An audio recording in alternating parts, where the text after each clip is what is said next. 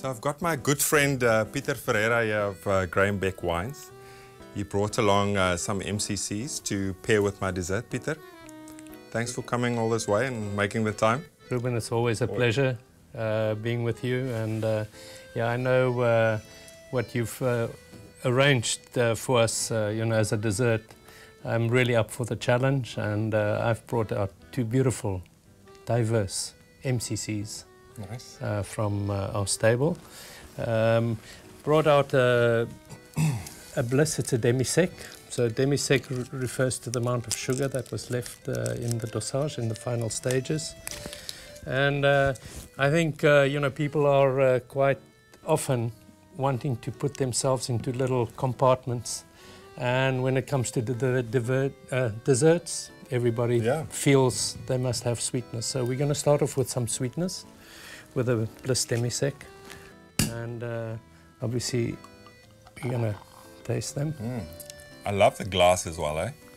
Well, the glasses is a really important part of the wines now. Even with the effervescence, they would perform differently in different glasses. I love these beautiful, most probably more like 19th century shaped glasses, which brings out a festivity. You'll see the bubbles will really run right from the bottom of the stem. So that's the demi-sec as a first challenge to your dessert. I think, whenever you drink MCC champagnes, to add to that sense of occasion, the glass for me is important, isn't it? Glass is always the important thing, we're seeing it more and more written about it. A lot of people just think about the flute now. Yeah. But the flute is definitely, it's been an era, but I think people are moving on, Now it's outdated, isn't it? Well, I definitely think it's outdated because, bubbly, although the bubbles are bringing out the flavors, it needs like a wine glass. There's certain character that we want to show in sort of a bowl shape.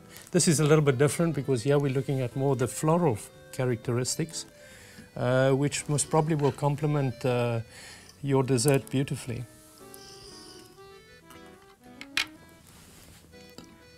You mind if I taste some? No. Have a go.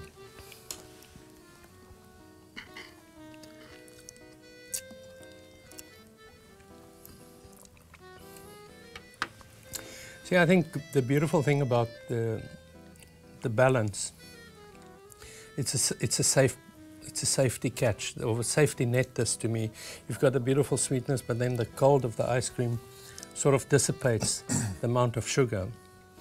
But in a way, I think the wine is still showing, a little bit of dominance, and that's why I always bring out, some extra ammunition. I do have a wine here that contains no sugar, which must probably give more flavor upliftment out of the dish that you have in front here. But it doesn't clash though, eh? I mean, for me, it's actually quite pleasant. Well, the beautiful thing about bubbles, it always stimulates the palate. So it really brings out more and more flavor. You think you're tasting the wine for a change, and then all beautiful, you can feel the cheese flavors starting to develop on the palate. I think that's, because whenever you eat and obviously enjoy wine, or in this case, your MCC, it's mouthfeel is as important, isn't it? It's not only the flavor. Now, in this case, that mouthfeel, how, what the bubbles do in your mouth, and together with the flavors of the ice cream and the little crumbs and the apricots, that's very pleasant for me. It's absolutely beautiful. To me, I think being on the safe side is always, you don't shake any cages or anything like that. But I have to convince you to try the next one. Yes, no, Can I do that? I'm ready to taste the other one. So this is Brut Zero, and the reference to the zero is the no sugar added. Sugar. And my kids call it the skinny jean project, but we won't go into detail there. But we produce this in years that we can compensate time on the lees for the lack of sugar in the wine.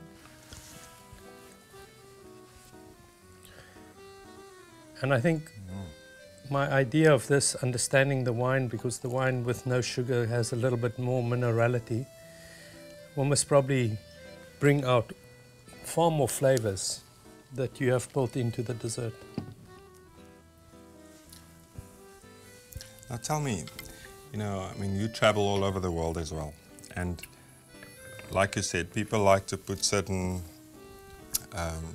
lots of things into little boxes. And especially when it comes to wine and what to have certain wines with. And when it comes to MCCs, champagnes, what to have that with. And normally it's oysters or salmon, but it can actually go with, you know, a diverse range of foods. You know, like with cured meats and all of that. Definitely.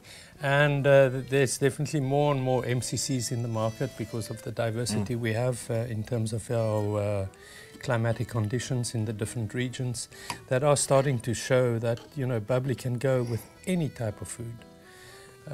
We are very fortunate at Grainbeck because it's to us a really specialized product that we do have a beautiful range, and I truly believe that we can you know, address the flavor profiles of any dish.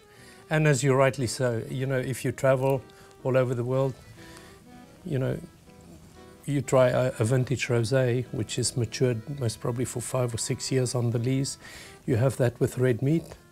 It is really good. I mean, you're out there in Robertson, the beautiful Robertson Valley. Now, what makes that area so great for growing Chardonnay and especially for making MCC there? Well, we're just coming out of vintage now, and yeah, I really think we are blessed. More and more with climate change, it seems to affect many, many places. I think, you know, we have just learned to work with warmer conditions, but then we are blessed with beautiful limestone soils. And we definitely see a notice or importance of people buying from other regions in our area. And I think it's just become one of the better areas. It's not the best, certainly, because I do believe we have a search for the perfect condition, and hopefully we will never find it.